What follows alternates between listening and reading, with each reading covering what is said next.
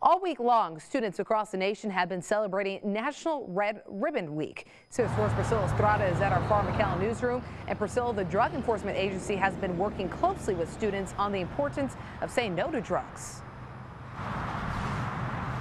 Nicole, just this week, the Drug Enforcement Administration has gone to 55 schools in South Texas, trying to spread that message to students on the importance of not abusing drugs and raising awareness. Living a drug-free lifestyle is the mission behind National Red Ribbon Week. Say no to drugs! The movement started in 1985 after a drug enforcement agent was murdered by drug traffickers. In his honor, the community began to wear red ribbons once a year in October as a symbol of their commitment to raise awareness about the dangers of drug and alcohol use. Counselors, schedule different presentations. We like to do dress-up days. Like today, we are hiding from drugs.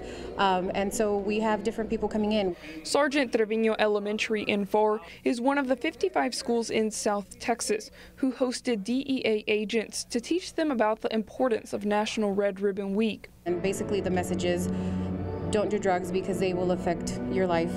In the future, you won't get far, you won't be able to be successful because they will interfere, immensely with anything that you want to do. DEA Assistant Special Agent Steve Jenkins says events like these have played a factor in the decline of drug use among teenagers.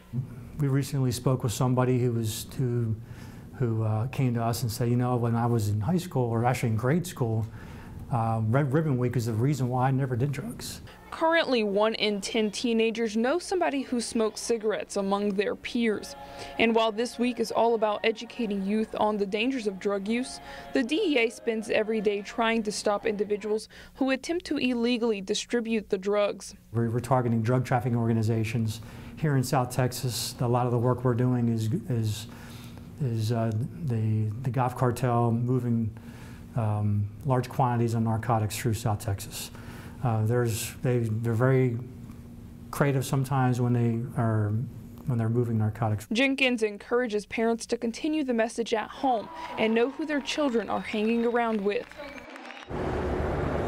And at the end of those presentations, students receive one of these red ribbons, which is a pledge that says that they will live a drug-free lifestyle. Live outside the Farm McAllen newsroom, Priscilla Estrada, CBS 4 Valley Tonight.